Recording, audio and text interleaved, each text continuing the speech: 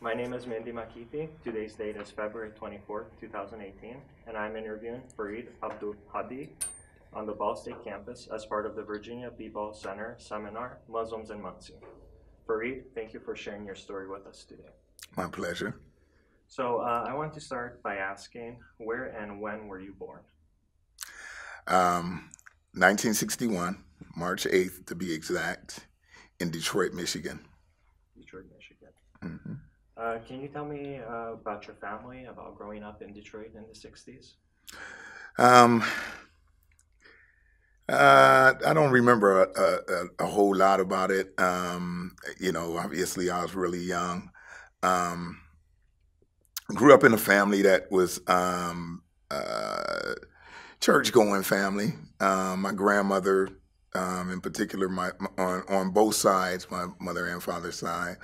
Um, my grandmother, my mother's father was Methodist, I believe, and my mother's mother and her father were Baptist, and we were closer to that side of the family. Obviously, it seems to be a thing. You're closer to the mom's side of the family, but grew up, just like normal. We didn't have to go to church every Sunday or anything like that, but we did go to church quite frequently. As far as Detroit goes, grew up in a uh, pretty I don't know, a normal neighborhood as far as I knew at the time. I do remember, as far as from the '60s go, I remember I semi-vivid memories of the '67 riot. For instance, I was in the first grade at the time.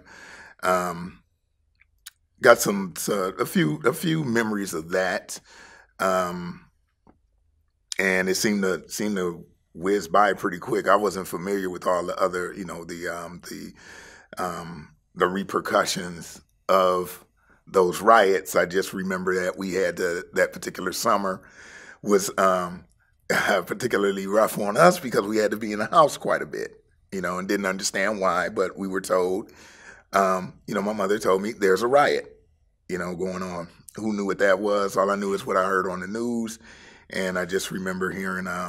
I started to get an idea of what a riot was from watching the news pretty quick when I heard about a um, a fireman being shot. I remember it sounded so crazy to me because they said the fireman was shot in the eye while fighting a fire.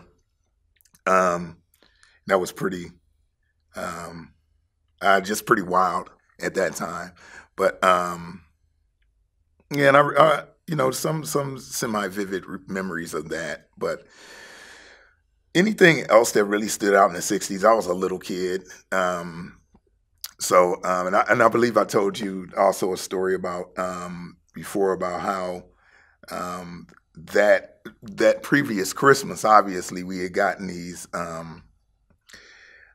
toy guns for Christmas, um, and machine guns with a tripod, the whole thing.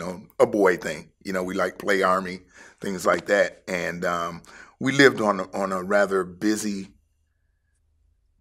street, and I just remember we used to get excited when we saw the National Guard coming down the street, and we just used to refer to them as the Army men, and so we saw them this particular day, and oh, here come the Army men, they're coming down in their truck or whatever, and we wanted to play with them, so we went and got our guns, and we're on the porch, and the porch has these slats for banisters and whatnot, and we set them up on the tripod, laying down on the ground, and we're gonna play with the Army men. We're gonna play like we're shooting at them, and praise God, man, my mother came out and she just went ballistic. I guess at the thought of what could happen, and then in retrospect, I think about it. I'm like, yeah, that could have been pretty, could have been pretty crazy. But she came out there just ballistic, and alhamdulillah, nothing happened. But it was, I'm thinking, of course, as a kid, what's the big deal? What, the Army men don't want to play, you know. But yeah, that's a pretty vivid memory that stands out for me during that time, during the riots. But other than that, as far as the '60s go, memories are, just a kid growing up, playing, um,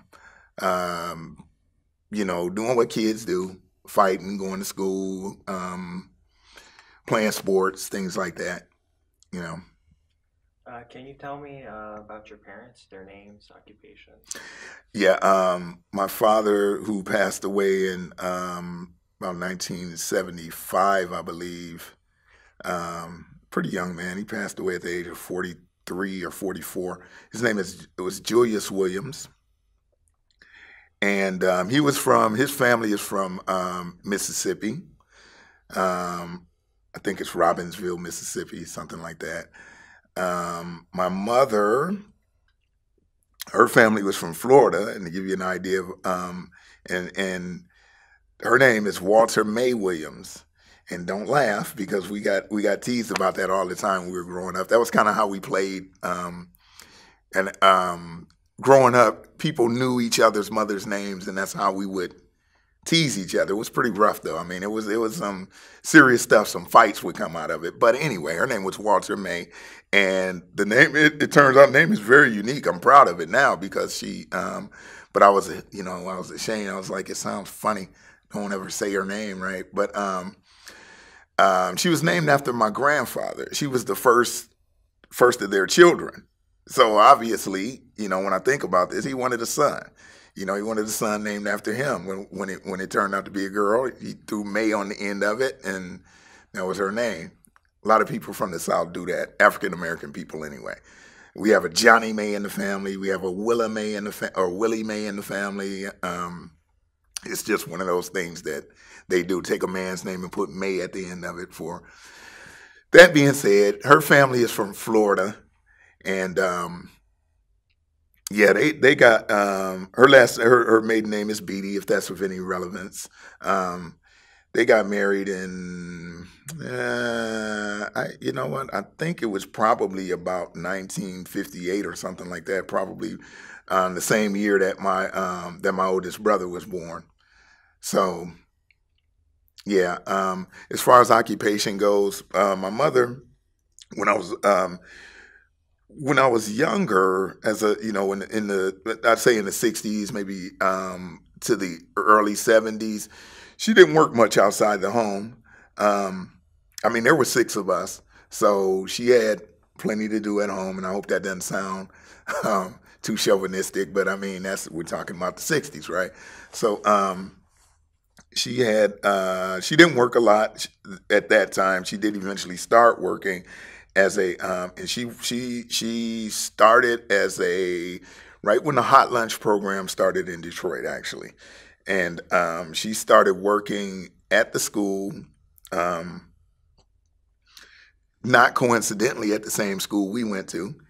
And she was as I said, she was one of the lunch ladies. And as time went on, she actually worked herself up pretty high in the food service industry for the Board of Education. But as I said, when I was a small child, she didn't do much. But then she eventually started working in that capacity. My father was, my father did he was primarily a factory worker. But my father was my father had a troubled kind of life, I remember, that, and this is one of those memories from the '60s, and this is way back when and my mother used to tell us that my father was in the Army. Now, he had been in the Army. He was in Korea, but that was in the early '50s. Or the early to mid '50s. And but she used to tell us that he was in the Army, and we would go see him, right? So if you can grasp the irony of that, right? We used to go see him in the Army. And it wasn't until years and years later that I thought, after I had been in the military, even after I had been in the military and friends I knew had been in the military, that I started thinking, wait a minute now, if Daddy was in the Army, why were we going to see him? Who goes to see somebody in the Army? And what was that? And my memories, were of a thick screen in front of him, right? So as an adult, I put two and two together and found out he was in the penitentiary. And, and I don't think it was for a very long time. I think he may have gone again for a couple of years, but he kind of had a kind of rough, for whatever reason, he had some challenges that he dealt with. But eventually, when I think as a teenager, he kind of settled in, and he did work. I recall that he went to he was going to an electronics school and trained in electronics, and he was from those years on, he was always around. I mean, it wasn't like he was. I don't know what kind of work he was doing. I figured it had to be the electronics, but he was working, and he was around. So, I think he settled in a little later, and when he really, my mother often talked about after he passed away. She did. I do remember her saying that she was actually angry at him because for dying when he did. I mean, in that kind of way, not like in an unreasonable kind of, what I mean? Just kind of heart to heart. Yeah, I was angry at him for dying at the time that he did because, things had just started to go well, that kind of thing. So. Even though you mentioned that going to church on Sundays wasn't that important, did you have any religious education like Sunday school? Yeah, absolutely. Hmm. Yeah, I knew about. I mean, it was. When I say it's when I say that. And actually, I don't think I said that it wasn't important. What I said is that we, and that nothing against you, but what I was saying is that we didn't go to church like every Sunday, right? So. But it was, it was important. I mean, that's where I learned about God in my home, right? And and in church, my mother would tell me about him. My father wasn't I don't think my father was a particularly religious man, but he did know some things, and he would talk to us about them, I think he believed in God, but he didn't. My father did not go to church. But we did, to answer your question, yeah, we went to if I can, go back a little bit when I talked about his mother, where we lived in a row house where his mother lived right next door to us, okay, and the church was right across the street. So during from the time that we moved into that neighborhood. We were sent over to church quite often. We were sent over across the street, go to church, and we would at least go to Sunday school. So, yeah, I did. I learned quite a bit. I mean, that's where, that's the foundation of anything that I knew about Christianity. I learned in my early years in church.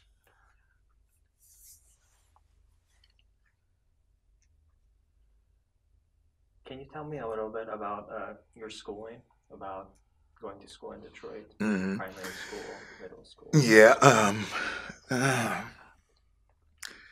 Man. Just a normal. In my mind, just normal. I mean, I went to school. Went to elementary, middle, and high school. Um, um, Nothing. I didn't play any sports or anything like that. I was just a, kind of introverted in a way, especially during my teenage years, whatever. I was kind of, I think I was more of an extrovert when I was younger. When when there was when life was all about playing and having fun, you know, playing sports and things like that. I mean, I love sports, but I never played, not organized at school or anything like that. But then when I got to high school, you know, it got really awkward for me, and I did some, I got on the wrong track, you know. Used to, just, and I think it was all about trying to get attention, trying to feel relevant, or trying to get some attention, basically. And I started, kind of hanging out with the wrong guys and stuff like that. And so, although I had fun in school and things like that, I didn't really get, after my first 2 years of high school, I didn't really get much out of it because I wouldn't go, and if I did go, it was just to, just to hang out, basically. And I wasn't really getting anything out of it because I was, I was trying to, I mean, and this was back in the 70s, and we had gangs and stuff like that, and that's what I wanted to be. I just wanted to be, I wanted to be tough. I wanted to be hard, but I was so soft. I mean, whenever it would come time to do something, really, and I often say this because whenever it came time to do something, I'm right there. We about to do something really, on the edge or whatever. I always found a way to kind of be there and not be there. You know what I mean? Like,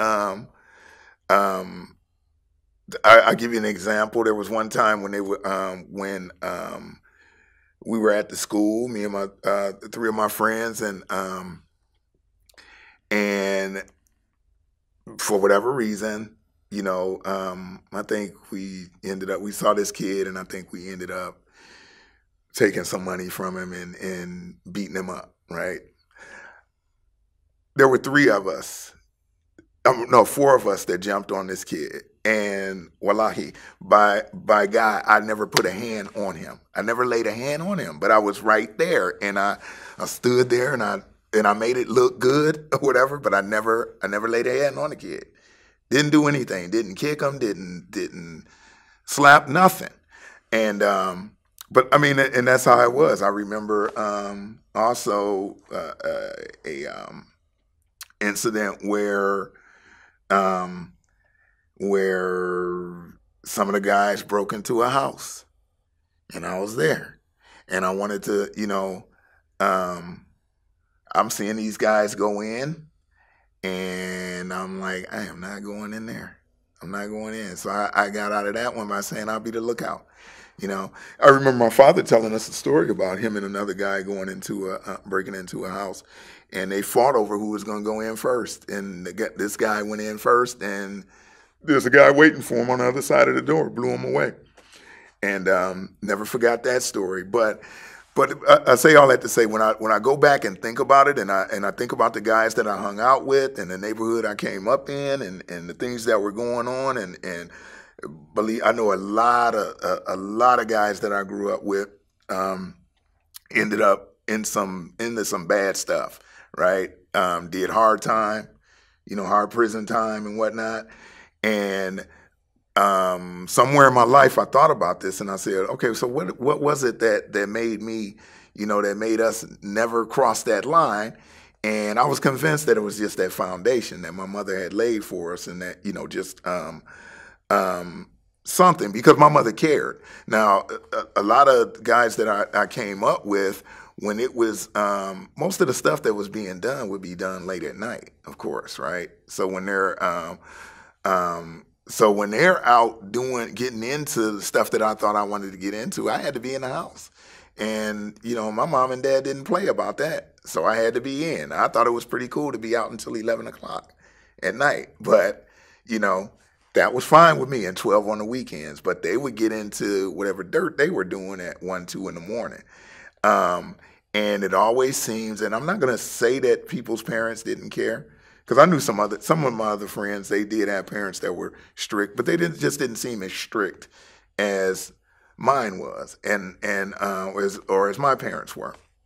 And I think that the fact that no matter what we did, my mother never, and I won't say gave up, but she always stayed on us about it, about whatever it was. She stayed on top of us, and I think that was what made me not cross that line ultimately, because a lot of those guys crossed the line and they couldn't come back, right? They did something that was so bad and ended up, either being killed, hurt, or did a lot, serious time that one of those things that it's really, really difficult to rebound from, right? So I think that foundation is what kept me from crossing that line. But I digress. You asked me about school, Yes. and here I am talking about all this. Okay. Yeah, but I mean, I dropped out of school at the earliest opportunity, which you could legally drop out of school at the age of 16 at that time. I don't know if it's I don't know about such things now, but when I turned 16, I can legally stop going, and I don't have to explain to the police anymore why I'm not in school, and and stuff like that. So I dropped out. I was just pretty much done with school, or so I thought anyway. So yeah, my high school was. I mean, it was kind of tough. A lot of things going on at the school and whatnot. Like I said, gangs and things like that. Things that I thought I wanted to be in, but really in my heart, I was just really, I didn't really have the heart for it. But just being a stubborn kid, I just, I thought one day I'm gonna get tough. One day I'm gonna be able to do this stuff. But alhamdulillah, I just never, never got that bad. But I did drop out of school at 16, and did some night school classes at one time. But yeah, as a matter of fact, you know what?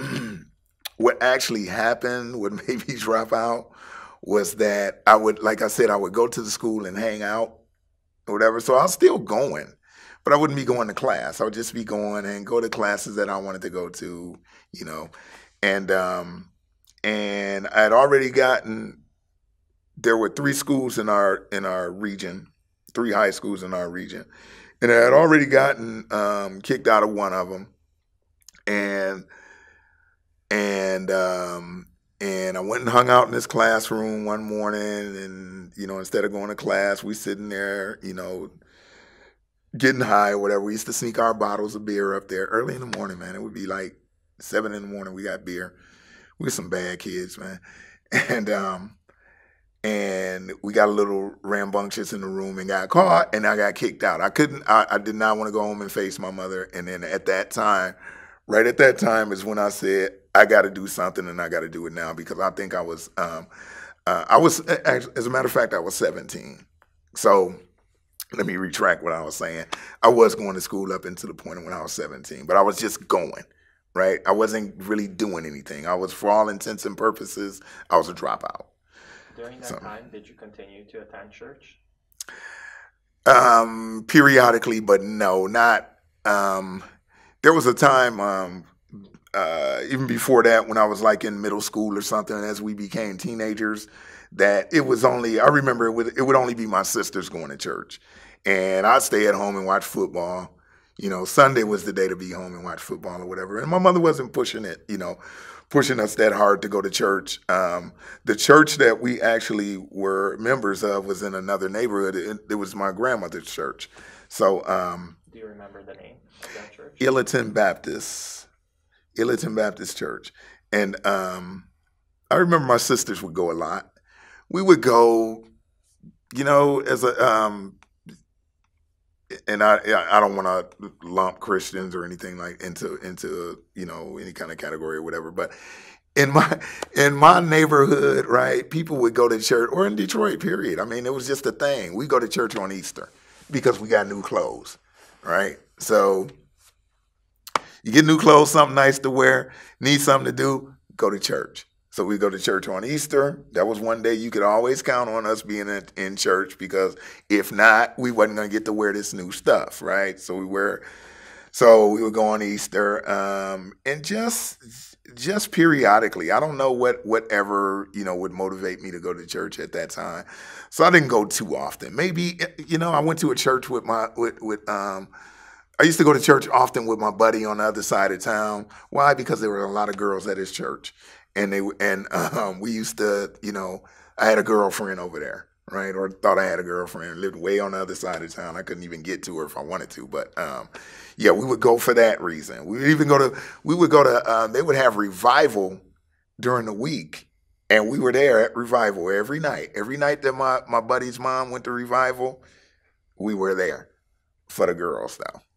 Right, so getting nothing out of church, but still, I knew what Christianity was. You mentioned that you joined the military. Mm-hmm. So when was this? Was this after you dropping out? Yeah, this was like I said, after that incident in the school where I was definitely gonna, I got kicked out. And I just remember going home just thinking, because it was I think that was really my kind of my awakening to more or less say, okay, your next move is adulthood, right? And what do you have, right? What are you going to do with your life, right? I was 17. I'm kicked out of school. And I don't know, something at that time, I said to myself, however I came to this conclusion, whatever it was, I said, I got to do something, and I got to do it now, right? And the only thing I could think of, because some of the other guys that I knew who decided they wanted to do something, everybody would join the military. So I'm like, hey, crap, man, I'm going to the military. I'm going in. Right. And so I started pursuing that. And I had a buddy who went to the three of us went to the military at the same time. One of my buddies went to the Marines, and I wanted to go to the Marines. The Marines wouldn't take me because they told me to get my school records. And according to my school records, I hadn't even passed the 10th grade. I was still in the 10th grade, when you take my credits and, I'm still in the 10th grade. So they're like, nope, we don't want you. So, I was, and it depressed me because I really, really wanted to go. Right. And I was thinking, because at this point I'm thinking I'm about to get my life started. I'm going away. I'm going to, I'm joining the military. I'm going to go away. I'm going to make some money. I'm going to see the world, whatever illusions I had of what I was going to do. I could see them coming together. Yeah, I'm going to do this, right? And then they told me they weren't going to take me, and I was kind of deflated and like, man, what am I going to do? And, just one day, maybe I wasn't even thinking about it. An Air Force recruiter called me and told me, said, yeah, I understand you were trying to get into the Marines and they wouldn't take you. And I said, hey, yeah. He said, excuse me. He said, well, if you go and get your GED, we'll take you in the Air Force. So I said, okay, cool. So I went to GED school for about, and I told my mother, now my mother's already telling me because I'm 17, I'm not signing anything. No, that's not what you're going to do. And, we went back and forth with that. But I would go to this GED school for about a week, do some, study the material and whatnot. Went and took this GED test, and for what it's worth, had the highest score of the day, right? So, man, my mother was so mad at me because she was, and I get it, because she said she talked about how, look what you can do when you apply yourself, right? You can do anything you want to do if you apply yourself. here you've been BSing through school all this time. You could have been, you know, and look what you can do when you try. And yeah, I get that. And great, Mom, but I'm going to the Air Force now, right? And she said that she told me that she wouldn't, that she wasn't going to sign for me to go. Now I'm coming up on my 18th birthday now. It's like February, and I just told her, you know, Mom, look, if you don't sign them now, next month I'm 18. I don't need your permission to go then. So why not let me get started now, or whatever. And she relented and signed, and so I went to the military. What year did you join? That was 1979. And how long did you serve? I stayed in for unbelievably 12 years. I stayed in. Can you tell me about your experiences there? Oh yeah, man, it was military was great for me because I mean it just started out as what, you know, really what I wanted was just a job and the skills to do something, right? To make something out of my life, right? I went to the military and I forgot everything I knew about, you know, that gang life and the things that I was, you know, doing when I was in Detroit. I mean, some of the things I still did, obviously. Military is a, you know, whether people know it, back then anyway, it was a get high, get drunk culture, right? It was almost, I would probably equate it to, you know, maybe being in college, right? Except you had a job, a full-time job. And, I mean, I had a lot of fun. I saw some places that I never would have seen if I hadn't, you know, gone to the military. For instance, I started out when I first went in. I went to Oklahoma City, and because there was a base there. Now, why did I pick Oklahoma? The only thing I can tell you is I had no idea where I wanted to go. Of all the places that I could have gone to or could have aspired to go to, I picked Oklahoma because a buddy of mine was in the Army and he was in Oklahoma. Now, I don't, you know, that's kind of some having some low standards. But I went to Oklahoma. I went to Oklahoma City, and it was good though. I mean, it was a good experience to, you know, to be on my own and you know, really just start living. Got, you know, discipline.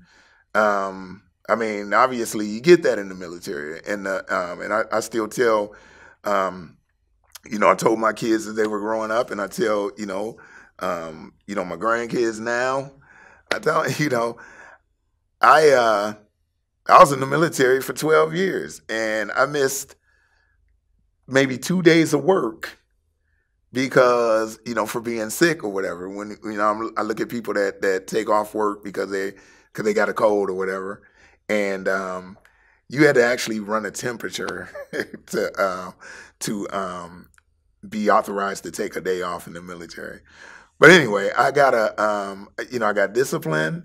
After being in Oklahoma City for a year, I started talking to people who had been to these different countries, and you know, I run into people who've been in one place and they tell me about it, and I get hung up. It seems like I get hung up on one place. So I meet this one guy in particular that I got close to. He had been in Spain, so I got to go to Spain. I just got to go, right? And so as it turned out, I had been, like I said, I had been in Oklahoma a year, and I get this assignment to Spain. And I'm thinking before I went there, man, I mean, just, you know, it's just scary, right? Going to in my mind, going to a foreign country. Because you know, to me, you know, in my mind, every place is mean except America, right? I don't know what to expect. So I go to Spain and end up being there 4 years and loved it. I mean, just doing things that I never would have been able to do. Never would have been able to do here. So I was over there 4 years. I got saw that whole country, traveling, vacationing, things like that. I got married over there. The first time I got married, which was in 1983, I believe, and I went over there for 2 years. I went over there in '81 for what was supposed to be a 2-year tour, and then I got married, and I extended to stay over there 2 more years, and I remember, so it's Americans are funny this way. We go over to another country, and that term ugly American, right? Guys I knew were depressed over there, right? I'm having the time of my life, and people are depressed because they can't speak the language, and they don't have TV over here. We can't get TV over here, and because you can't get the things that you get in the U.S. over there, a lot of people didn't want to be there, right? But I'm having a ball. I'm learning the language. I'm meeting people. Got cool with a bunch of Spanish families. And I'm living out on the economy. I don't live on the base or anything like that. They love me and my family. By this time, well, my wife had a 6-year-old son when we got married, and then we had my first son. They loved our family, man. It was just real, real cool. So I did 4 years over there. Left there and trying to keep my family together so that we could, because my wife was in the Air Force as well. And sometimes when you're in the military, in order to get an assignment where you can stay together, you got to kind of take the bottom of the barrel, whatever. They can send you anywhere because they like you just happy to be together, right? Which is true, And so I ended up going to North Dakota, and I spent a year there. And the whole year that I spent there, I spent trying to figure out how am I going to get out of here. And I don't know if you ever been to North Dakota. It's cold. It's flat. It's just really boring. And I ended up. My wife got out of the Air Force, and I ended up taking a remote assignment just to get out of there. Excuse me. I took a remote assignment to Turkey, and with a follow-up assignment so if I take this remote, they give me a follow-up and say, okay, you go do this year, this 15 months in Turkey, and when you come back, where do you want to go? Okay, cool, I'll do that. I'll do anything to get out of North Dakota. I'll do the remote assignment, and when I come back, I want to go to Florida. So I did that. I go to Turkey again, thinking, oh man, this is crazy. I don't know if you ever seen Midnight Express? You know that movie? Anybody know Midnight Express? Oh man, watch Midnight Express if you ever get a chance. Oh, but anyway, I'm thinking Midnight Express. I bet the professor knows Midnight Express. But I get over there and I have a ball. I mean, it's nothing like, I thought it would have been. Of course, if you get into what the dude got into in Midnight Express, yeah, it's not going to be so nice. He tried to bring back, just to be a spoiler, he tried to bring back a bunch of hashish on his person from Turkey, right? And got caught by customs, and he ended up spending years and years and years in a Turkish prison. So anyway, I had a ball over there. It was like, man, it was like being in freaking New York or something. Istanbul is just, cosmopolitan, nothing like you would think. I mean, but it also had that,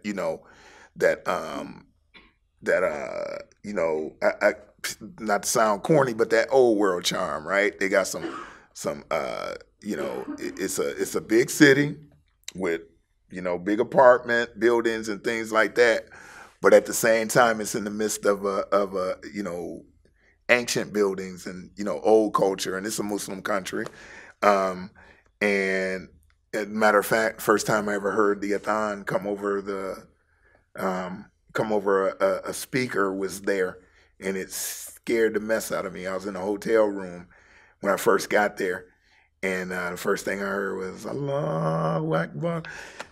Oh man, what's going on? And I had no idea what it was, but it scared me. But it wasn't a Muslim country like Saudi Arabia or some of the other Muslim countries that we might know about. I don't know, maybe even where you're from. It was like a democratic country where Islam was the predominant religion, but the government wasn't it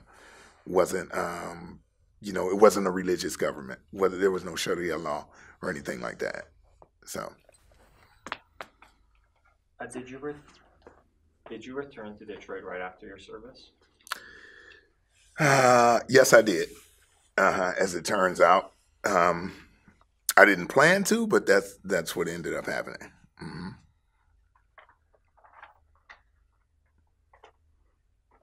Did you have any exposure to the Nation of Islam while you were in Detroit? No, well, some very, very limited. I worked with the Nation of Islam on for for an election for mayor. I cannot say that mayoral election. I worked with them then, passing out flyers and getting people to come out and vote and things like that. I used to see those guys. I mean, even coming up in the 70s and 60s, we would see Nation of Islam downtown. They had they had restaurants and and they would be you would always see them on Saturday morning out selling food, bean pies. They sell fruit. They had the best fruit, man. They sell incense, oils, and then of course they had their newspaper, the Final Call or Muhammad Speaks at the time when I was coming up in my younger days. Muhammad Speaks. Yeah, but that was not very much exposure to them. I think my father might have had some exposure. And I only say that because I remember a friend of his coming over saying to us, and we thought it was kind of a like a rhyme thing. He would come over and he would say, "Assalamu alaikum," and then he would say, "You're supposed to say alaikum assalam." And so you say, "Assalamu alaikum." We say, "Alaikum assalam." And it was, once he got us to say it, it was, we did that little back and forth. And I just remember my dad having I remember seeing something on a table one time. I was a real young kid, and it was in what I know now is was written in Arabic. And I'm looking at it and I was saying, "What is this?" And my mother, I remember my mother getting upset and saying, "Put that down, leave that alone. You don't need to see that," or whatever, as if I was going to be able to read it. I don't know. Maybe she thought it had some kind of mystical, kind of power to it or something. If I read it and suddenly I'm going to be reading Arabic, reciting Quran or whatever. But yeah, so he may have had some exposure because I do remember those guys. His friend, Salamu alaikum, alaikum salam. But then it turns out, man, everybody, you can go to the African American community and everybody knows Assalamu alaikum, alaikum salam. But yeah, as far as not much exposure to the Nation of Islam. I understood who they were. I remember back in the 70s, before I went to the military, a long time ago, we used to watch Soul Train. And I don't know if you guys ever heard of Kool in the Gang. A group they started back in the 70s. And what I remembered about them is they were on Soul Train one day and they had just come out. They were a new group. And we loved their music, right? And they were on Soul Train and, you expecting You know, you know, this is the 70s. So you expecting afros, bell bottoms, you know, shiny suits or whatever, because this is what you're used to seeing, right, from music groups. And these guys are on the stage, and they're wearing black suits, you know, little thin ties, very neat. They got their hair cut, you know. Now come on, you know, black people didn't cut their hair back then, right? And they've got close haircuts, you know, a little part on the side, just look like something I'd never seen before, right? And I'm looking at them and I'm saying, and my mother was there, and I said, why they dress like that? But I'm thinking they look kind of cool. But I'm saying, why they dress like that? And I remember my mother saying, "Oh, some of them Muslims, you know." And Muslims, what's that? You know, I had no idea what a Muslim was, and she kind of explained it a little bit, but I understood that it was a religion. But yeah, they were Nation of Islam, and that was their, and still is to an extent. They wear bow ties now, but that is their method of dress. That's the way they distinguish themselves. They wear the suits. They wear, you know, the short haircuts. They're really, really, really neat.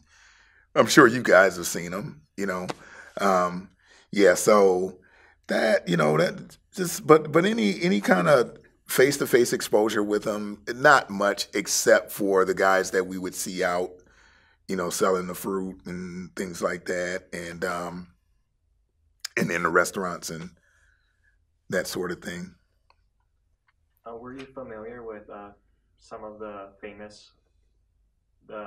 significant figures of the Nation of Islam, such as Elijah Muhammad, Louis Farrakhan, Malcolm X? Yeah, not too familiar with Elijah Muhammad, but my understanding about the Nation of Islam when I first became interested in knowing was when I read the autobiography of Malcolm X, and you know, of course, Muhammad Ali. I knew he was Nation of Islam. I thought Kareem Abdul-Jabbar was, but I didn't know. I mean, as far as I knew, that was the only Islam that there was, right? Until I read the autobiography of Malcolm X, and then I got a really, really good understanding of what the Nation of Islam was. Where did you read about it? When I was in Spain, during those first years when I wasn't married, and I was, yeah, I remember, yeah, it was in my dorm room. Yep. How did you get a hold of a copy? Oh, I don't know. Who knows? I mean, it's not like it would have been difficult to find. I think maybe my roommate had it. I'm not sure. I'm really not sure where I got it from, but I remember it was written, or what do you call it when who does the autobiography? You know, somebody does an autobiography, and an actual author writes it. So Alex Haley wrote it, and I was familiar with him from Roots, of course, and so I read it, and it was a very, very, very interesting read. I couldn't put it down, you know, and yeah, read it, enjoyed it. That was my first. That had to really be my first exposure to Islam, was through that book, or any kind of understanding of Islam. And this was before you went to Turkey, correct? Yeah. Mm-hmm. But what really, the thing that really stood out to me about it, when all was said and done, is you know, how it ended. Basically, how it ended. Now, of course, the book, you know, at the time that it was finished, of course, you know, Malcolm X was, you know, you're still alive, but what really got my attention was the fact that when all was said and done, he said that he went to that he found out what true Islam was, and that it wasn't wasn't what Elijah Muhammad was teaching, and wasn't what they what they understood it to be. And I say that's interesting because it then made me want to know what real Islam was. But at the same time, there was a time. I mean, and even now, especially, but there was a time in the '80s when it was probably around the time Spike Lee did his movie, and there was a big Malcolm X love fest, right? Among African American people, they were like, Malcolm X, but what they embraced was his was that radical side that he had when he was with the Nation of Islam. And you would still hear people talk about how their philosophy was that white man is the devil, and that we are the lost tribe of Shabazz here in America, in the wilderness, trying to find our way back home, or and all that part of it. And people seem to when they were embracing Malcolm X in the '80s, that's what they were focused on, right? That's what they would always talk about. But it was strange to me because I knew that at the end of he said this was not Islam. So why is this? And I guess it was just something they felt like they could relate to, I guess, from a unity standpoint. I mean, dealing with the what we were dealing with as blacks in America. So of course, and they actually say, talking to brothers like Brother Abdul Rahman and Rashid, they say that the reason that the Nation of Islam presented Islam as the way that they did is because of the way that black people in America had been so indoctrinated with Christianity. The only way to break them away from Christianity was and get them to thinking more independently was to make Islam something that they could identify with. Something that was, so therefore they said this is a religion for the black man, right? And so that made the that in their minds, and I guess it did, did do that. I mean, it did it for me when I didn't understand it, right? It was something that they could identify with, and so it made it easier for black people to go over to that. Oh, this is our religion. This is really, we're God's chosen people, kind of that kind of thing. I mean, because that's in essence what they were saying. And man, I forgot what I was talking about. But yeah, but what I was saying is that it was funny to me that nobody ever talked about the fact that Malcolm X said he went to the Hajj and he found true Islam. So, in my mind, shouldn't we be trying to find out what true Islam is, right? We know it's not that. So, and it's serious business because it's about, it's about God. It's about your salvation, right? So we should want to know what's right. So, yeah, I forgot your question, but I hope I answered it. Okay. Did you ever consider becoming part of the Nation of Islam? I did, but the strange thing about it was I always knew that it wasn't Islam, but it would, and it seems crazy to me now when I think about it, because it would. I wanted to, when I got to the point where I wanted to be a Muslim, I wanted to understand. I just wanted to worship. I wanted to be a Muslim, and so I was having. I couldn't. There was no community. I didn't know where the community was, and and I wanted to learn, and so my mind would sometimes go back to, well, maybe I should go to maybe I should go to the Nation of Islam and talk to them and start, start working with them, and you know what I mean, and start worshiping with them and whatnot. And I even had a friend here, since after I came to Indiana, that actually told me, and I told him, because in my heart, from a time back, like maybe in 1991 or something like that, in my heart I was a Muslim, right? Because I got to the point where I felt like, where I knew in my heart, okay, there's only one God. And and if my thought was always, if there is a true religion, then this is it, right?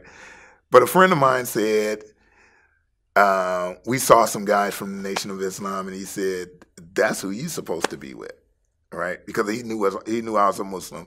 He's a Muslim as well, or and this is a theological kind of thing where, you'll understand, but he's with a group called the Moorish Science Temple, which is actually, as I found out later, it is actually where the Nation of Islam originated. Okay, so Elijah Muhammad actually learned from this brother, Noble Drew Ali. They call him Prophet Drew Ali. He learned what he learned from him and spun it into the Nation of Islam, but it all came from the Moorish Science Temple. And this is what this is the Islam that this brother follows. And so he told me, because I said, well, we know that, our theological understanding is that there was one last prophet. And so therefore nobody can come and say I'm a prophet. So anyway, and that's where I told him, that's why I can't get behind that. But he said, you should be with them. And, of course I said, nope, I shouldn't be with them, because the thing that always kept me off, that always reminded me that I didn't belong with the Nation of Islam, is because I really wanted to be a Muslim. I really wanted to understand and practice my religion. And there's a statement in their newspaper, in the Final Call newspaper that they have, and I would go and get it, because the Nation of Islam, they do some good things, and we as Muslims, we are with anybody who fights for justice, right? Who fights for the oppressed, who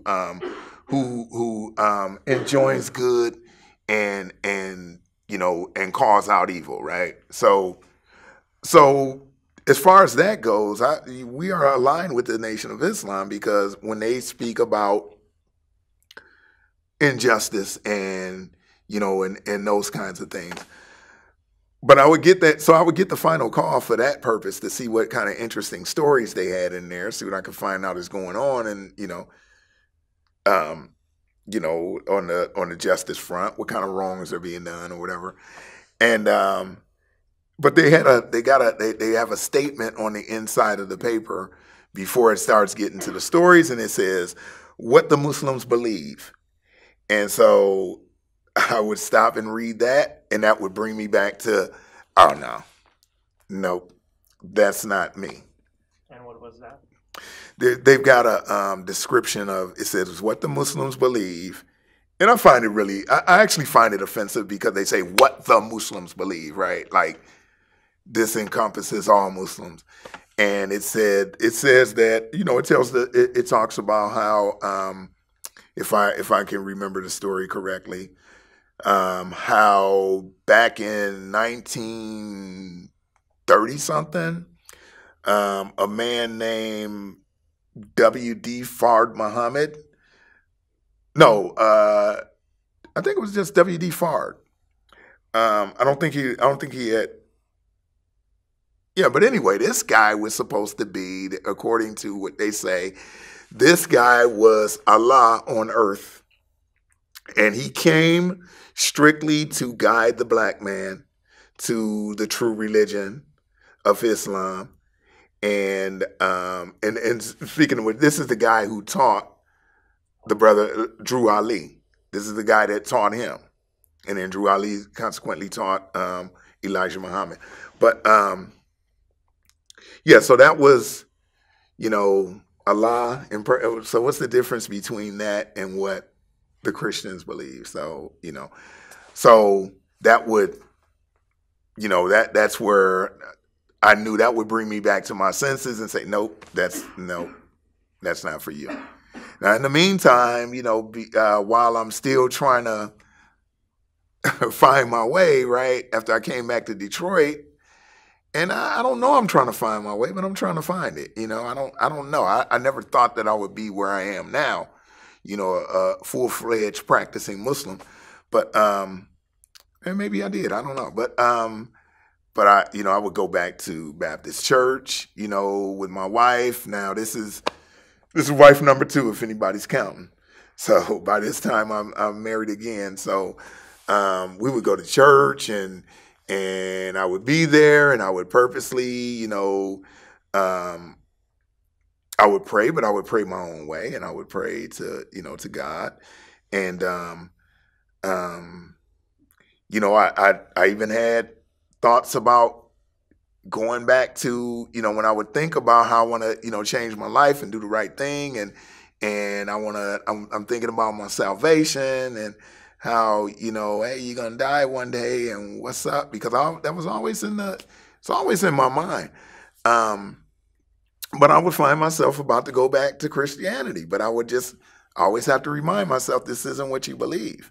So that being said, there were times when I did think about joining the Nation of Islam, but I just knew, and it was mainly from what I read in the autobiography of Malcolm X, what he said he experienced, and also the bigger part of that came from my time when I was in Saudi Arabia. If I didn't mention, when I was in the military, I actually went to Saudi Arabia on a temporary duty during Desert Shield and Desert Storm. I was in Saudi Arabia at that time. Tabuk. Yeah. And it was a wonderful experience because this is where I met the brother who gave me my first Quran so that I could actually, see what it said.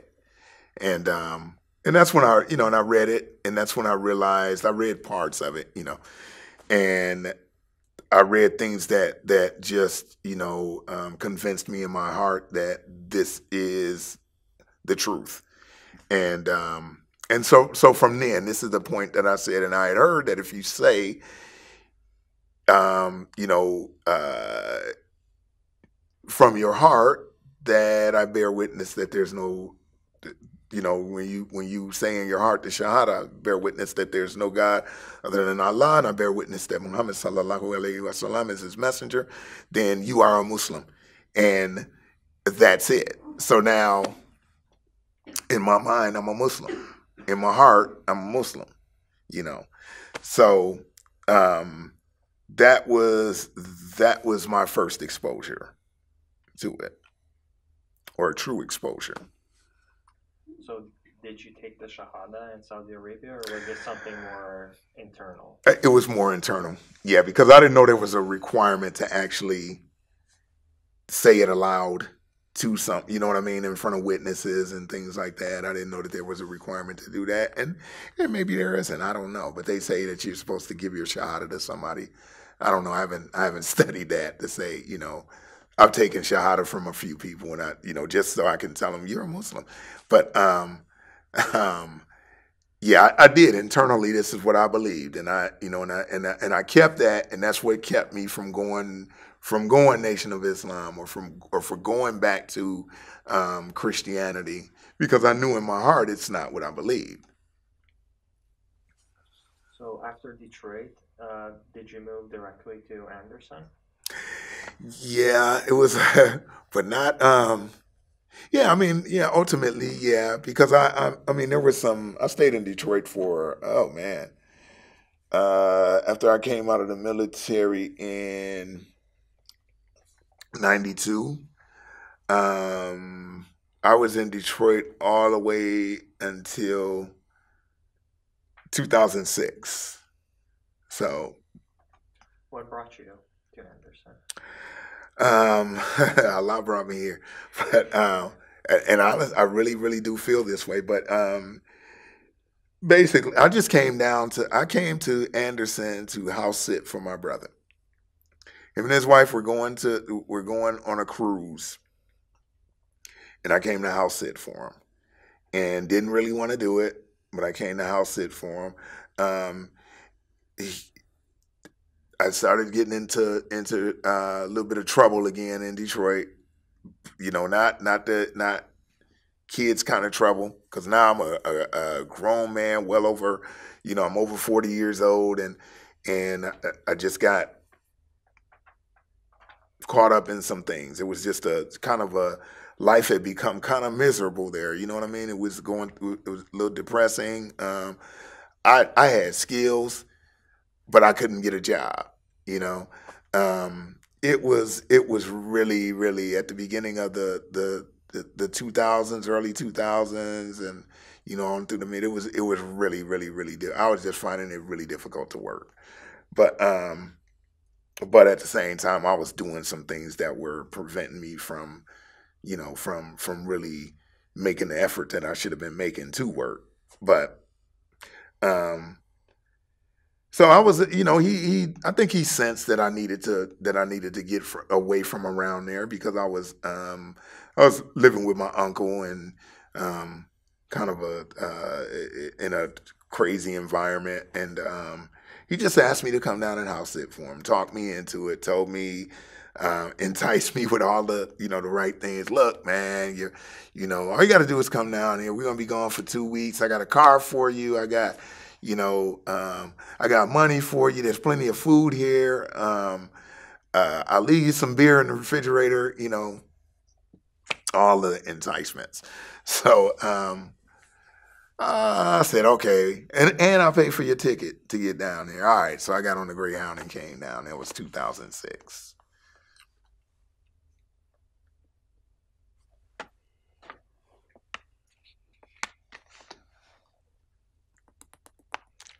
And how did you meet Muslims while you were here in Anderson?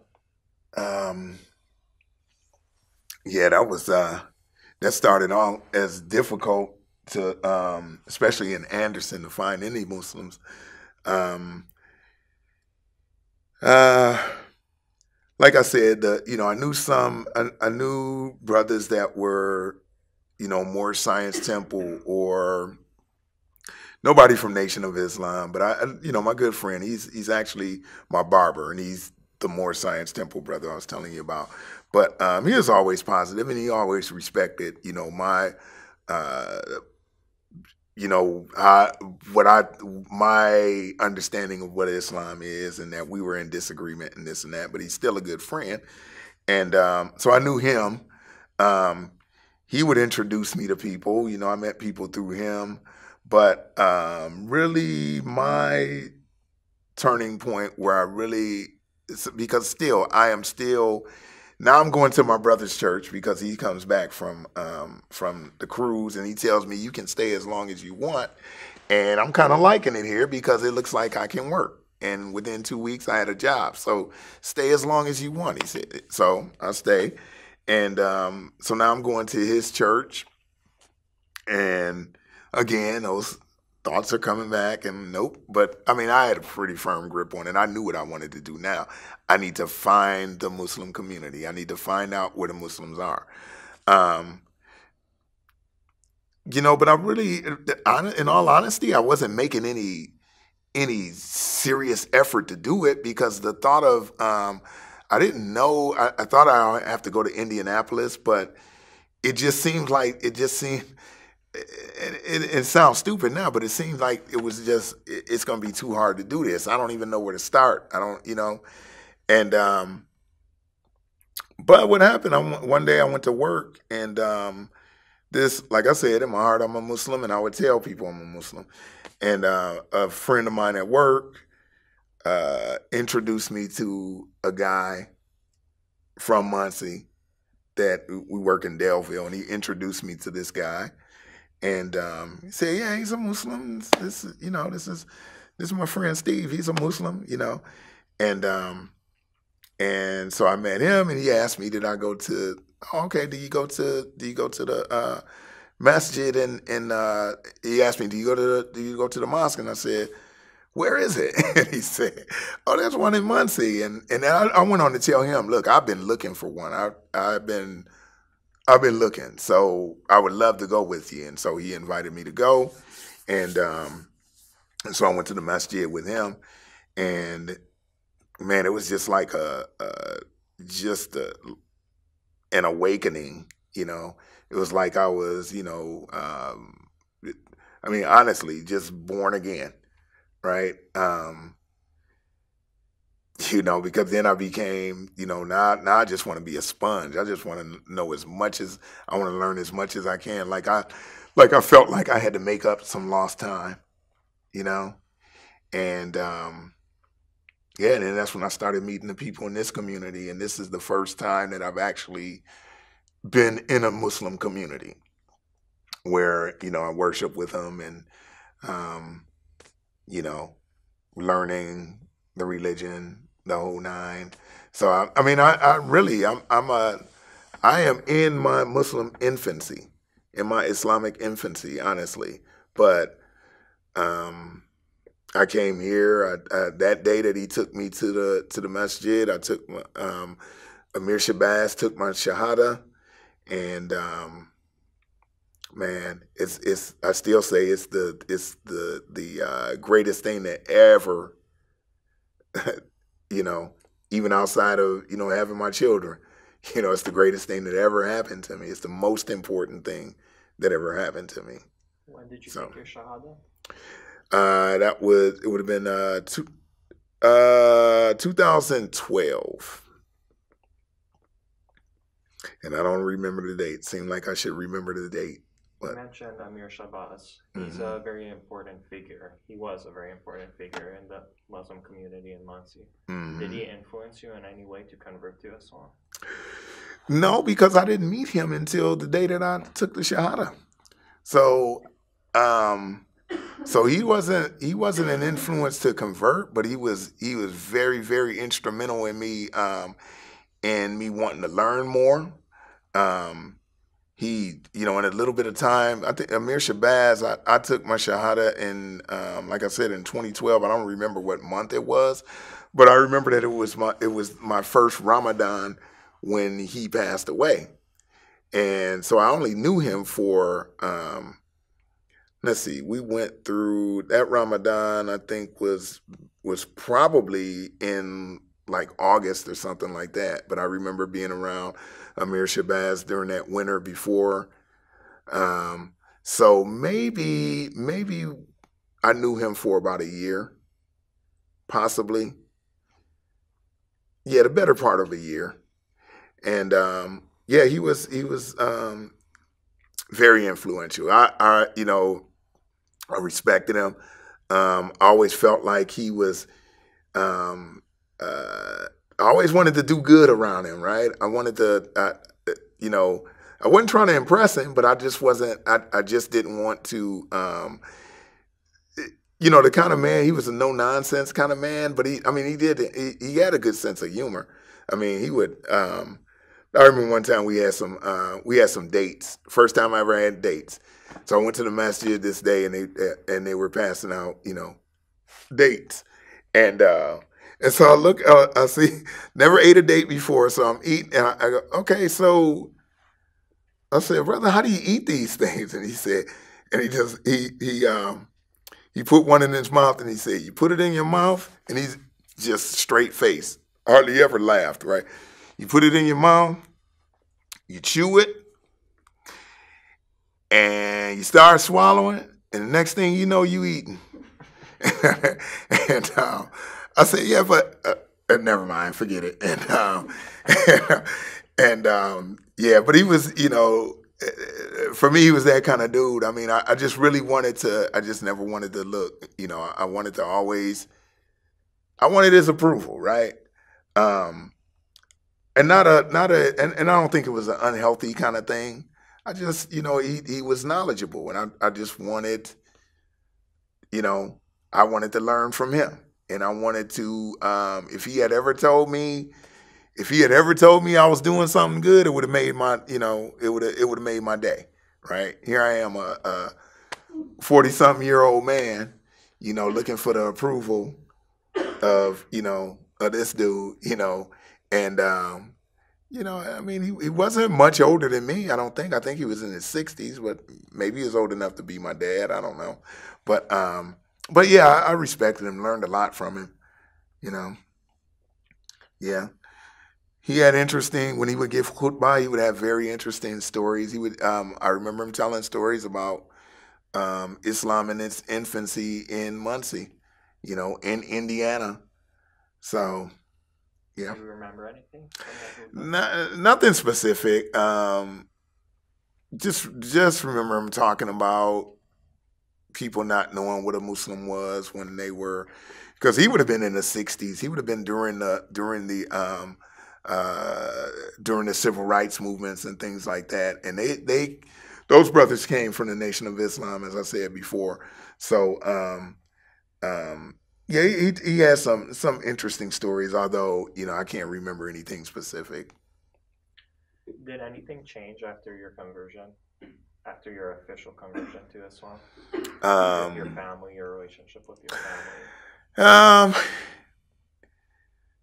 No, not really. My family is,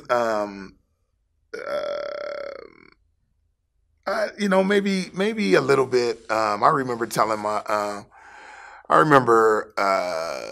hearing from my wife that my sister said she, my wife mentioned something to her about me. Well, yeah, he goes to the mosque, whatever.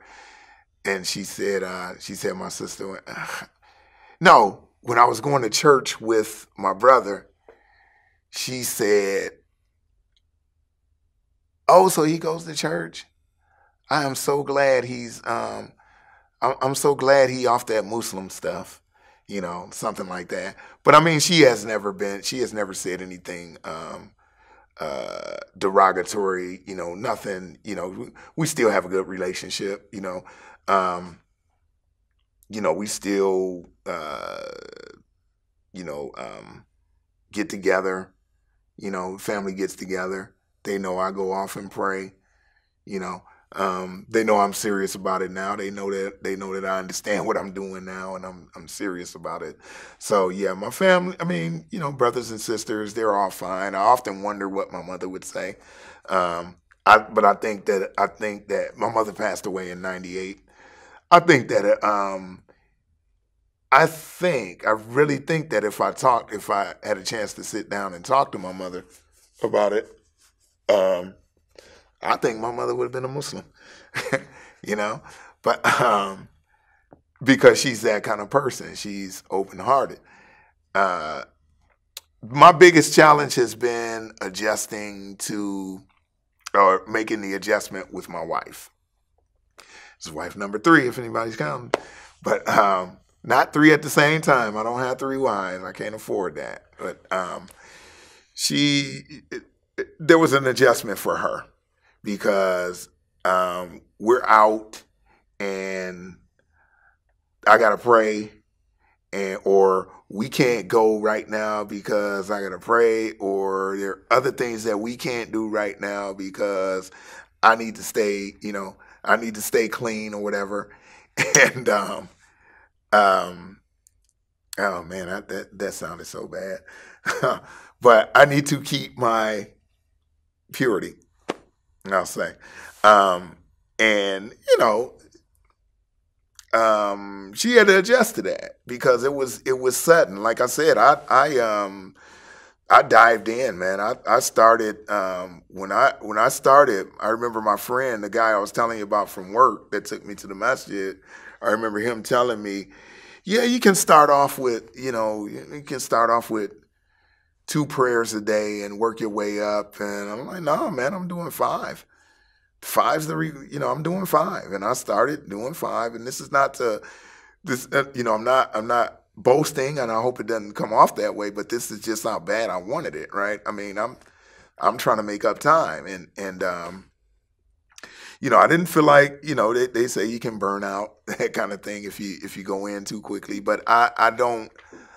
In some aspects, yes, but in most aspects, I don't think I did. I mean, I just went in wholeheartedly. I had to back up a little bit. I had to compromise, with my wife and basically let her know, it's okay. We can do everything, for the most part that we used to do. I will be the one to make the adjustments. I don't want you, to have to, So I made it. I mean, because there was a rocky patch there where she felt like this is not going to work. And she talked to me. She had a long talk with me about it. And I felt like her, basically what she was telling me is that she's not going to be happy with this. And this is going to be a problem for us. And I think, I've kind of felt like what she was saying to me is, I need you to stop playing and come back to who you are, right? Come back to the man I married, more or less. But I remember telling her, she just said it in such a way that made me feel like she thought it was going to change. And I told her, and I remember telling her, it does not matter. I don't care what the consequences are.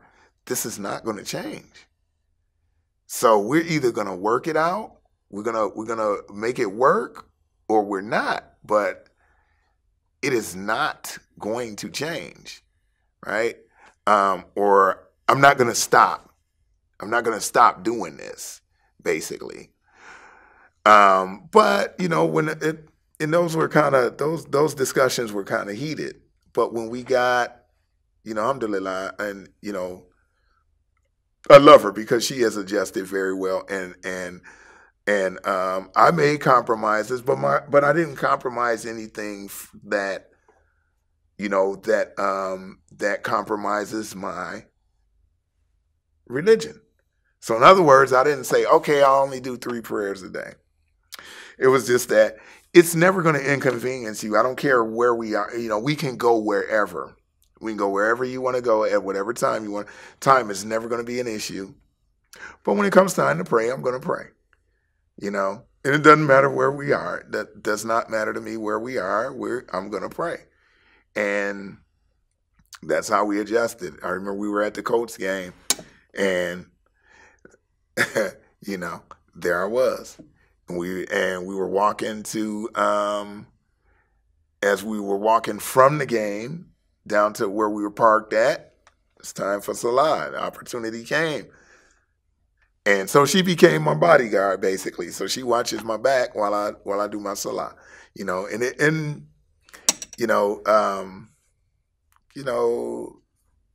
God bless her, man. We adjusted, we made it work. She's, we're happy, and we made the adjustment. She understands now that this is something that I'm going to do. I understand that the Prophet, peace and blessings be upon him, taught us, he taught us that there is a time for everything. There's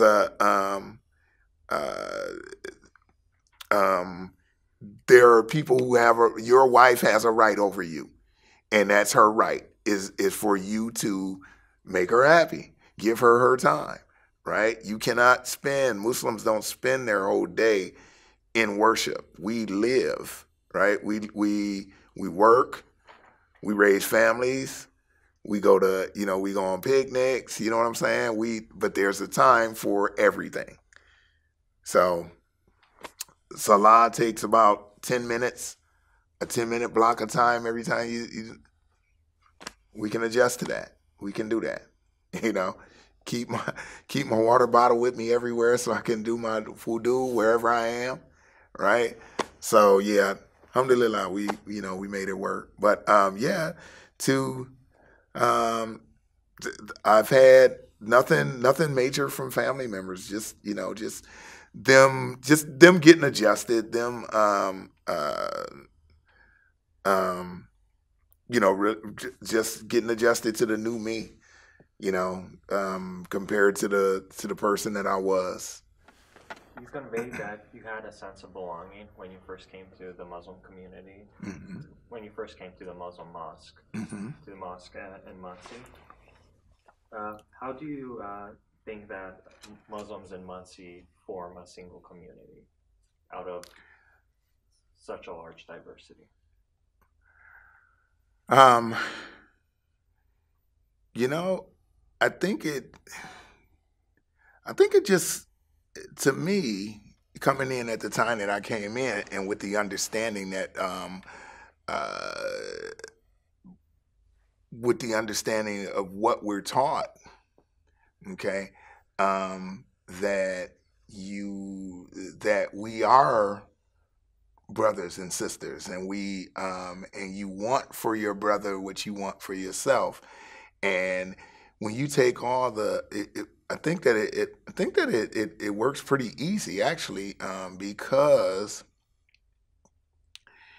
I mean, if you have in your heart that you are trying to, as a Muslim, Islam is a way of life. Okay, it's not like, okay, I'm living life and then I'm a Muslim. It's like Islam is first, right? I mean, and this is what you come to understand when you become a Muslim. So now, so you are obligated. You are ordered. You are commanded by Allah, to be together, to form a community, to be a community of uh, to be together, right? To congregate. There's an obligation to do your prayers in congregation when you're able to, right? Um, I remember when I was as a Christian. I think most Christians, there's nothing to my knowledge, and I don't like to always compare things to Christianity, but it's what I know, right? There's no obligation or nothing written, nothing that says, and I've often said myself that I don't have to go to church. God is in my heart, right? As long as I believe in my heart, I don't have to go to church. And that is actually, there's some truth to that, because there is nothing in the Christian scriptures that tells you have to go to church and congregate with the community and things like that. But there is in Islam. Okay, and that's just an example. You are obligated. It is defined that you are obligated. Jumu'ah prayer is an obligation, right? It's not something that you can say, well, I don't go to Jumu'ah, but I don't really have to, right? If you don't go, you know that you are not fulfilling an obligation that has been placed upon you. So now, I say that to say that that in addition to that, there are other obligations that we have as a community. So it doesn't surprise me. It would surprise me if the community wasn't bonded together as it is, right? That would surprise me, because with that understanding, and with that understanding, when I came into this community, I became anxious to meet more people and to become a part of the community because I feel like it's my obligation to do so. So would that be the greatest strength of this community? Its unity? I think so. I mean, I think it has to start there. You know, it has to. That's the foundation. Um, I love that it's diverse, right? And it's you know, as far as you know, culturally, racially, you know what I'm saying? Um, Different, you know, people from different countries, from even people from the same country but different, that may have with different cultures, right? I think that I really think that is the strength of this. I think that our differences are our biggest strength, actually. I really do, because I get energized by, um, you know, meeting people like yourself, you know, from Bosnia.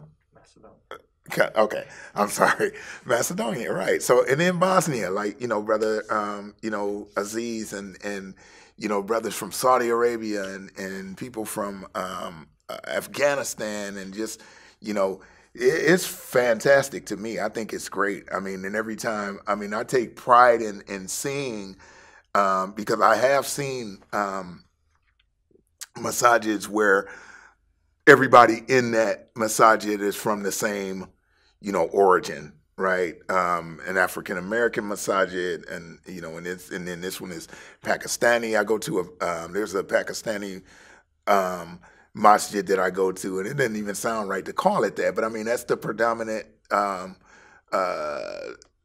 race of people that are there. So we call it a Pakistani masjid in Indianapolis that I've gone to several times. Um, and, you know, we identify them that way. Oh, yeah, it's that Pakistani masjid, or, you know, whatever. You can't define our masjid like that. The one here in Muncie, I mean, every time you know, when I think I know where somebody, you know, you think you can look at them and say, okay, this guy, you know, from here, this guy's from there, whatever. You never know. I mean, I would have never known, like, for instance, you know, um, the brother that I did, you know, the brother that I know from Bosnia, you know, yourself from Macedonia. There's a guy at the masjid that is, you know, as far as his features go, he looks just like me, right? And I assume this guy was from, you know, because we got some brothers from Africa, from the African countries. You know, Sekou from Guinea, the brother that I was talking about that took me to the masjid for the first time, he's from Nigeria. So I see this brother, and and automatically, you know, just as human nature, unless you check yourself, you know, really has you do, that brother's from Africa, right? And but then I would see him with the brothers, with brother Masara and brother Abu Ali, and he's speaking fluent, you know, Arabic. And so I just, you know, asked him one, where are you from? And he, oh, Saudi Arabia. And I said, really? And yeah, and I mean, it was just it was a surprise to me that he's from Saudi Arabia. But I think, man, I know definitely, without a doubt, I think the greatest strength of this community is the diversity, you know, because they're, you know, like I said, I've been to masajids in Indianapolis where you've got a predominantly certain race of people or nationality of people that frequent it. And I understand that. I mean, you know, Allah made us different so that we could learn from one another. And you naturally are going to be, you know, inclined to a group that you have more in common with. But I just think I think it's great that, you know, that there's so many different, you know, there's so much diversity in our masjid. Which masjid in particular are you talking about in Indianapolis? There is one, it's called Masjid, I want to say An-Nur, and it's on, I believe it's on. It's out near Lafayette Mall. That's a Pakistani masajid. There's one. Al Haq is one that I went to, and it is predominantly, and I say African, but Africa, so many nations there, so you can't really say, you know what I mean. But it's most of the people of African descent that are there. Some of the ones in the first masjid that I ever went to was in Detroit, and that was African American. You know, everybody there, with the exception of maybe one or two people, is African American. So, yeah, not to say that there's anything. There's nothing. Like I said, there's nothing negative about that, because we are, that's their community. If that's your neighborhood and that's where where your neighborhood masjid is, fine. But I think that there is a definite advantage to the diversity that we have. That's really, really. I think, and sitting here thinking about it now, it's you think about it, and you realize what a great thing that is. You know what I mean? It can't. I think we take it for granted. What has been your experience of being in a leadership position at the Islamic Center in Muncie? Oh, well, um, it's a position that I want, and I want it because I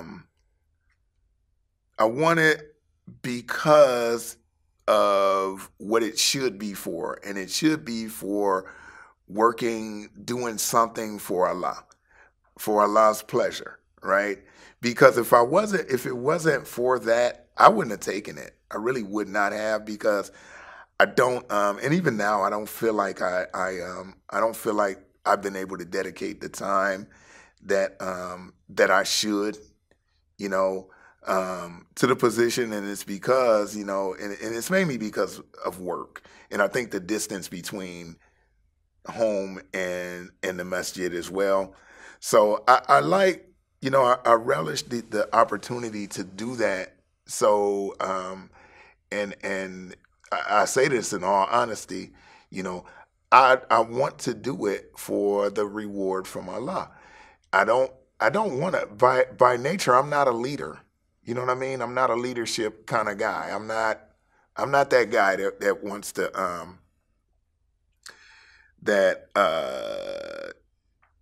truly even wants to be in a leadership role. But I know I have to give the best effort that I can. I really feel like I don't, in all honesty, I don't feel like I'm fulfilling it to as well as I should be. I think I'm fulfilling it as well as I can, but I don't think that I'm doing it as well as I should be. And you're the vice president, correct? Right. BB runs it. and I told her that basically she understands. I mean, she bless her heart. She says, well, we all learn. We're all learning together. But she's got it down. But and I told her, I'm here for you. I'm here for whatever you need me to, whatever way I can help. I follow her lead. She's very strong lady. And she does some amazing things. And I don't have her creativity. I don't have her, leadership ability. You know what I mean? I follow her lead, and I hope I can, I hope I learn from her. Right? I do aspire to learn from her. Like I said, I want the role because it gives, if I could find any opportunity that I can find to work for the community, I want it, but I don't want it for me. I mean, I do want it for me because I want it for that reward from Allah, because this is what we should be doing. Which goes back to what your earlier question about the community coming together. It's our obligation. You know, we don't get to just, you know, to sit back and just do our 5 prayers a day and, you know, fast in Ramadan. Those are our you know, those are our basic obligations, but we got bigger obligations, man. You know, as you know, I mean, and they are more. They have less to do with um, rituals than they do with action in the community, right? Action, the way we deal with people, um, the way we react and take action to certain things that are going on. We are obligated to not sit back and watch an injustice happen to somebody, right? We're obligated to not sit back and watch somebody be hungry, right? We should be doing some kind of work. We should find whatever it may be, because it could be, you know, it doesn't have to be something huge, and it doesn't have to be something that actually where you can actually see a change, because it's about your effort, right? And doing it for the sake of Allah, right? So, yeah. You've given multiple khutbahs at the masjid. So, what do you try to convey with each khutbah? Just, you know, I always hope that it's something that, you know, khutbahs are reminders, right? So there's no pressure to, I don't feel the pressure to bring anything necessarily new, right? That somebody that we don't already know. Although there are always going to be people who you may, you know, your khutbah may bring something that somebody otherwise didn't know, right? You may be teaching somebody something that they didn't know. That's why it's such a great responsibility, and you got to be really careful to make sure that that the information that you're giving is accurate, right? And that you do have evidence for it. But I mean, as I said, they're just reminders. I just want somebody to either learn something new about the religion that they feel like they feel motivated to go out and implement into their lives, or to remind somebody to continue, or somebody who may have, you know, fallen off and stopped doing a certain thing or whatever, to remind somebody to implement something into their lives. So I want somebody to be moved to implement something that I said into their lives. There are a lot of misunderstandings around the term jihad. Mm. What does this word mean to you? Jihad it's used several times. It's actually only used, and this was brought to my attention. It's only used, I think, about 3 times in the Quran. But jihad is struggling or fighting in the cause of Allah. Okay. Now, what it could mean, though, is the Prophet sallallahu alaihi wasallam said that the greater jihad is the jihad of fighting your desires. So the greater jihad is the one that's within what you have to fight against. For instance, I don't know, whatever sin you might be prone to, you have to fight, or fighting with your inner self, or the whisperings of, you know, the whisperings for your inner self to not be prideful, to not be arrogant, to not show off, to not, you know, to make everything that you do, you know, for Allah's cause. Now, the lesser jihad does actually refer to war, Um, but that's about fighting for fighting against oppression, because there's nothing that says, Allah tells us that we are allowed to defend ourselves.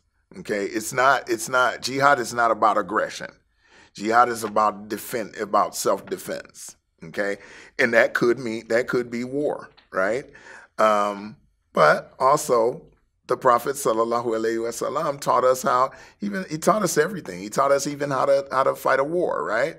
Um, so, for instance, remember he said that when the Battle of Badr was about to take place, he forbade the Muslims from even cutting a tree.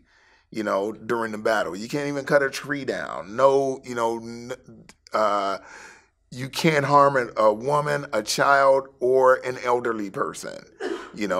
It's about war against other combatants. War is a reality of life. Jihad, the way that it has been misused, and then therefore misunderstood, is, it was never. You were never justified in randomly killing innocent people. It's war, but it is war in the most, if I can say this, the more pure sense, the purest sense of war. You are fighting against another army. That's jihad. That's the lesser jihad. And I hope that answers your question on that. Thank you. I just want to also say I don't want to feel like and I don't want to sound like that I'm trying to defend anything that anybody. I want to clarify, but I don't want to defend anything that someone else might have. That the misconception that somebody else has put out there. Not trying to defend anything like that. I just really want, people to understand what it actually means. It is war. It is, but it could be war it could be a struggle. So it's a struggle with yourself or a struggle against somebody who's oppressing you. And that's what it comes down to. Besides Amir Shabazz, are there any other teachers of Islam that have been important guides to you? Yeah. Quite a few people in our masjid. Dr. Barami, I kind of feel like he's my mentor. He always he tries to encourage me to be more. I think I kind of feel like he encourages me. He wants me to be like a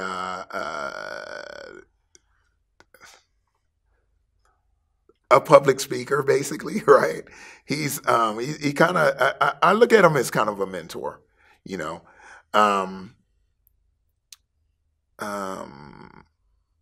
let's see. I always like to listen to some of the brothers, who were here, in the 60s and 70s. And as I said, I learned about, so when you say teach, that you learn from, any little thing, you know what I'm saying? Knowledge, I've learned to cherish knowledge no matter how small it is, because, any little thing could answer a big question for you that you don't even know is a big question. So for instance, I found out from talking to Rashid and Brother Abdul Rahman about Muhammad Ali, right? Because I didn't know that he had ever. I always wondered in my mind what happened to. Was he from the nation? Was he still with the Nation of Islam? And the reason I asked that is because because Muslims were talking so. And no doubt he was a very, very good man.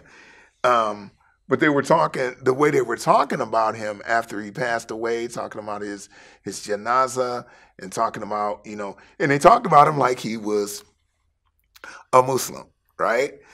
I wouldn't expect that. I wouldn't expect that same for them to speak the same way about, let's say, Louis Farrakhan, okay? Because, as far as, from a theological standpoint, Louis Farrakhan is on Kufr, right? So I'm hearing this and I was, okay, so now so Muhammad Ali is recognized as a Muslim. How did that happen? When was he still with the Nation of Islam? And I actually had to ask, and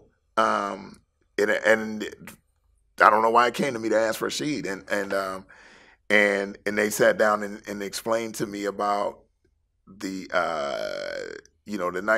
after Elijah Muhammad died, what happened when the Nation of Islam, as for the most part,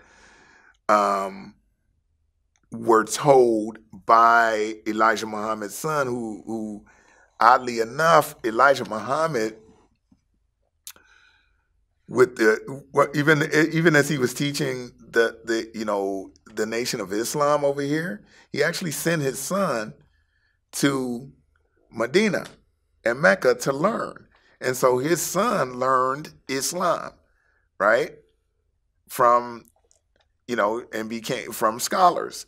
You're not going to go over there and learn about Nation of Islam. You go over there talking about Nation of Islam, you're gonna, at the very least, your butt gonna be sent back to America. Get out of here with that, right? So he went to school there and he learned Islam there. So when he came back after Elijah Muhammad died, they had a big video conference, I guess, back in, I don't know what it was, maybe closed circuit TV or whatever, but they got all the Muslims together, all the Nation of Islam together, and that's when Wallace Dean Muhammad told them that we are going to start practicing Islam. What we were doing was not Islam. We are going to start practicing Orthodox Islam. And he had them all stand there and take the Shahada. And they started over. And so I asked, well, what happened to Farrakhan? Why are they still on that? And they said, basically what amounts to Farrakhan stayed, it keeps perpetuating the Nation of Islam because of the financial gain he gets from it.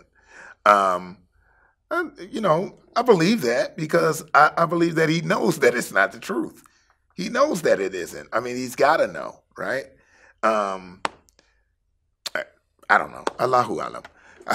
But so I say that to say, Brother Rashid, Brother Abdul Rahman, good teachers, because they tell you about some of the the history of Islam and help you get a better understanding. Dr. Barami helps me with my khutbah. He helps me understand. Brother Yasin is a very knowledgeable brother that I learned from. I don't know if you know Brother Yasin. He doesn't come to the masjid as often as he used to. He's a brother from Anderson.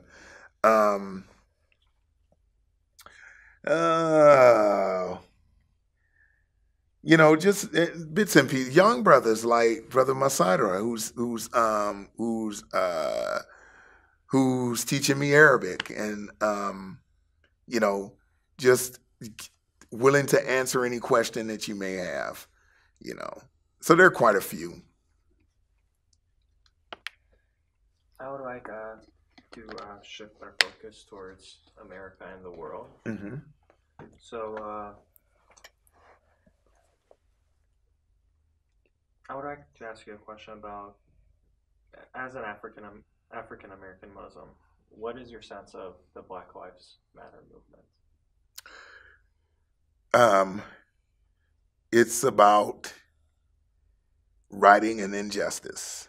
So I feel very, very strongly about it. I mean, I think it's a movement that we as Muslims should get behind, and I think that we are behind it. As I said, we stand with anybody who stands up against injustice. Um, yeah, I think it's a very important movement, and I think that that people people have taken it out of context, and uh, when they say, for instance, that, well, wait a minute, all lives matter.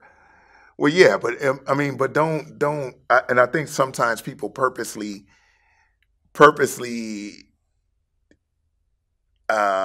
act naive because whatever their agenda may be. Nobody's naive enough to it shouldn't be naive enough to think that when we say Black Lives Matter, that we're not saying that all lives matter. But there's a sense that you get because of and you know with recent events and the way that law enforcement deals with Black men in the community, that they don't feel that a Black life is important, doesn't matter, you know. So that's what that's about. It's not at all to say that no other lives matter. So it's like I heard a brother make an analogy about it. It said, and he was talking about the very thing that I'm talking about: people who purposely want to spin it to something else. So it's like he gave the analogy. It's like your house is on fire, right? And you say, "Put out my fire," and they say, "Well, wait a minute. What about all these other houses that can catch fire? What about all these other houses around it that could catch fire? In the meantime, your house is burning, right?" So yeah, everybody else. So yeah, everybody. Sure, they matter, but you can't. It is kind of like if one person is being if one person is being persecuted, then everybody is, right? So I mean, it makes it open for it to happen to anybody. So yeah, I'm 100% behind the Black Lives Matter movement because I understand what it's about, and it's not to uh, um, it's not to exclude anybody. Yeah, every life matters, but don't spin it out and take it to me. Oh, so you think no other lives matter? No, you know that everybody knows that's not what it means. With the election of Donald Trump, we've seen a rise of both nationalism and Islamophobia. Have you experienced any of these consequences? Uh, I have not. Nothing. I have to be honest. I have not. I have not experienced it directly. I haven't had anybody. I haven't had anyone say anything to me. Um, uh, honestly, I have not. And if I have, maybe it was so insignificant that I don't even remember. You know, um, sometimes people look at you funny, but I don't. I'm not ready to automatically say they look at me funny, so they hate me, right? Maybe they're just curious, right? So no, I have not experienced it personally. No. Responding to ongoing terror attacks, a second generation Pakistani American journalist wrote in 2016. It's hard to have a place as an American in a collective grief when, as a Muslim, you are always seen as a suspect. Does this observation resonate with your own experience? Um, I mean, again, actually, without having experienced anything directly, no. But I understand why he would feel that way, right? But see, I'm.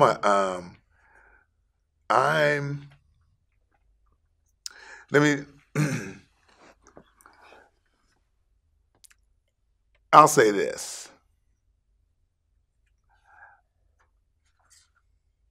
I'm a I'm a I'm a Black man in America, right? Obviously, I don't expect to I think that to a degree, at least openly, as far as when it comes to dealing with people openly on the streets, I think that over time we have earned, for whatever reason, we've earned the respect to the point where, at least to the degree that people aren't going to show you open hostility, right? So nobody's going to look at it's going to be it would shock me for somebody to see me on the street and say, you know, they're going to one of them, you know, whatever Muslims, you know, or whatever, right? It would shock me because I've been here all my life, right? And I think they view me as, they'll call me something else before they call me that, right? And so they're not going to call me that out loud. That's just an understanding that that's just the way this country is, right? I can be an N, you know, and I expect that, right? In some cases, right? But not to my face. So I say that to say I can't necessarily relate to what that brother says because nobody's showing me any open hostility like that, but I know it exists for them. I know it exists for, there were Sikhs, man, for crying out loud, that were attacked, you know, like after 9/11, they were because they thought they were Muslims, right? And these are Sikhs, because they wore a turban or whatever. And I think I think that people would be quicker to have open displays of hostility and racism towards a different nationality of Muslim than myself, because I think first and foremost when people see me, they see, you know, African American, and as I said, you know, and I'll call it respect, but I think that we've that there's a degree of respect that we have here in this country where, you know, and it hasn't always been there by any means. It was, you know, it was earned, and you know, for whatever reason, it was earned, and so we're not dealt with that in that way for the most part, right? Because, you know, I mean, law enforcement maybe, you know, but they can do what they want to do anyway, you know, in a lot of cases, right? But just with my everyday dealings with people, no, I haven't had that, but I can relate to, and I can imagine what it would be like for a Pakistani, right? I can imagine that. So therefore, yeah, I can relate to it. I can, you know, and I would agree. I would agree, but it hasn't been my experience. But I could see it. I can absolutely see it being his experience. Okay. In closing, Mm-hmm. you can take a few moments to think about this. If you could tell one story from your life that captures what it means to you to be a Muslim in America, what would it be?